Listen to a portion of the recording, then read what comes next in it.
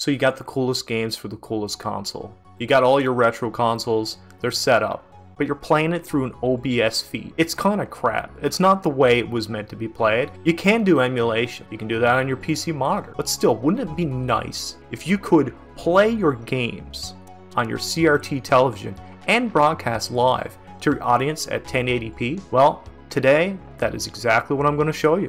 Alright, so let's take a minute and go over our layout. Our Super Nintendo has composite out. That composite out goes into a composite HDMI device, and that's inputted into our splitter. That splitter then goes HDMI out times 2. HDMI 1 goes into the HDMI to composite into the TV, and HDMI 2 goes into the capture card, which also has a passive out to a monitor. First off, guys, we're going to start with a beautiful system, the Super Nintendo Entertainment System.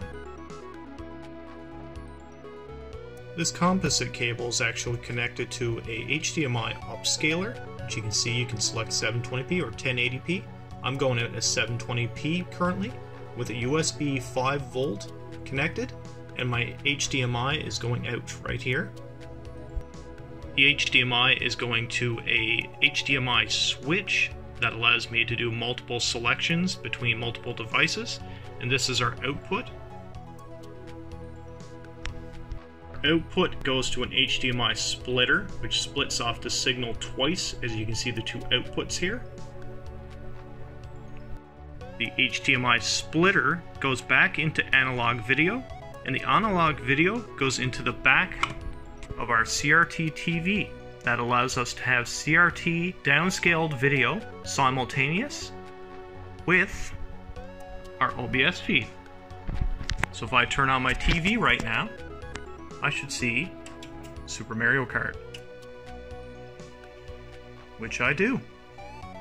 It's important to note that I do have an HDMI capture card on the back of this TV that is a USB 3.0 Blackmagic Intensity Shuttle that has a HDMI pass-through that allows me to also see it on my monitor if I want to see it on my monitor. Alright guys, I hope you found this video helpful. This was how to get your CRT working with all consoles that use HDMI, even your computer. Anything that uses HDMI can use this setup to go to your CRT through composite.